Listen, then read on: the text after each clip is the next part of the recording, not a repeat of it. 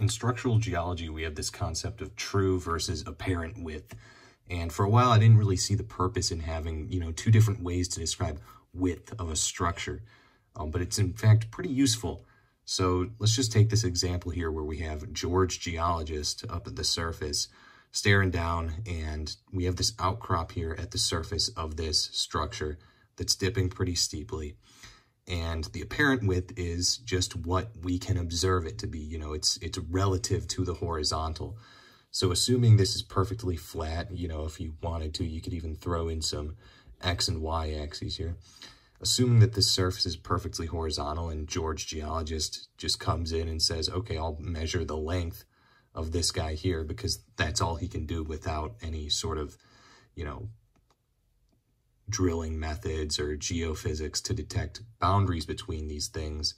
At the surface, just using field geology, he can measure the horizontal length and that's it. So he might come in here and say, okay, what do we have here? This length comes out to be some number, and we'll call that W sub A for the apparent width, right? It's apparent because that's, to humans, what we see it to be at the surface, or where we can see it beneath our feet. It's the same kind of thing with with stars. There's like apparent brightness and stuff, whole bunch of things where apparent describes it relative to how we humans might see it and assume it to be. But of course, George geologist might not know what's below his feet here. He might not know the exact dip of this thing. So then you could go in and, using different structural methods, you could determine the dip of this body here. For the sake of simplicity, I've said, let's just say it's perfectly tabular, just going straight down at a constant dip. And of course, then that dip angle you would measure in here, you'd call that theta. I don't know, that's maybe 60, 70 degrees. But you'll notice that there is a case where we might want to know the actual width across here, perpendicular. And that's where the true width comes in.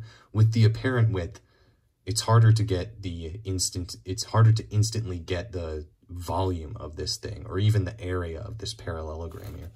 So what we can do with this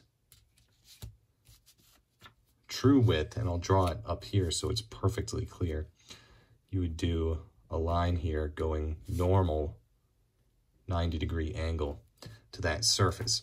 And now what we can do is bring this out here, and we've got our little 90-degree triangle. I can focus in on this with W sub A here, and we'll call this length here W sub T for the true width across, right? If you were to think of this thing as a rectangle, perfectly vertical or horizontal, then that's what we would just call the width of the rectangle, right? So this is hence the true width. So we can come in here and say, okay, we can do some simple trigonometry here. If we know that this is theta, then this angle up here must also be theta. And then this here is, of course, going to be 90 minus theta. So we've completely defined that triangle there. So we can go in and say, well, let's see. Let's look at theta rather than 90 minus theta.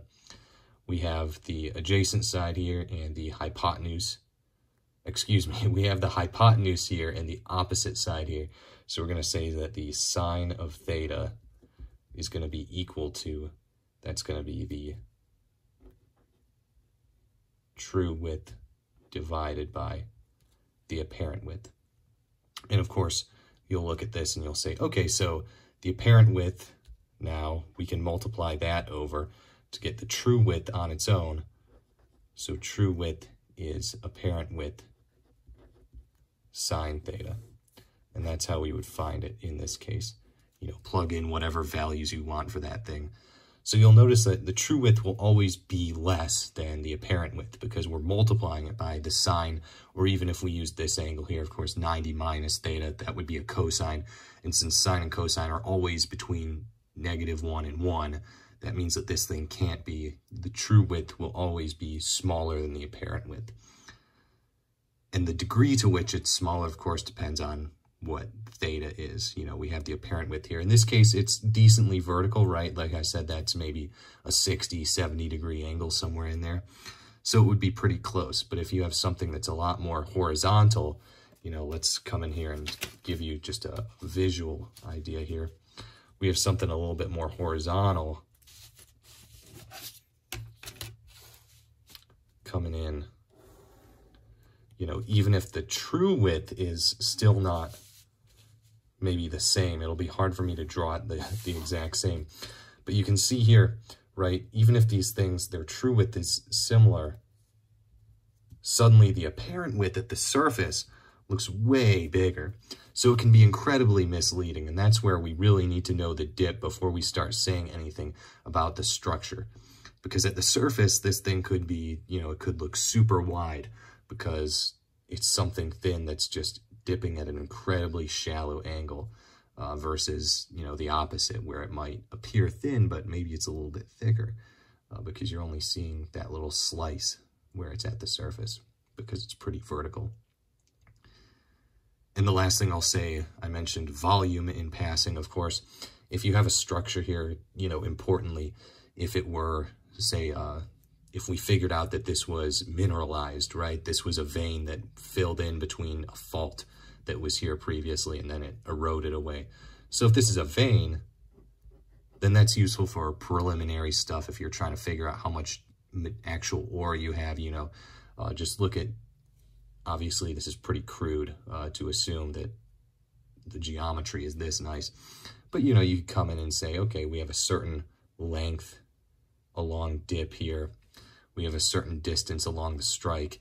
And then if you know that, the volume becomes just a matter of that strike length. If we have the volume, then we might say the strike length, which is into the page, we might call that L. The dip length, which we might call, oh shoot, what might we call that? D. That's along there, multiplied by then the true width, not the apparent width. The apparent width will give you an overestimate in that case. And that's bad when there's money involved. You don't want investors thinking you've got more money than you actually do, because then they'll get angry at you, and then you're in deep trouble. You're like, you end up like Bre-X. That's no fun.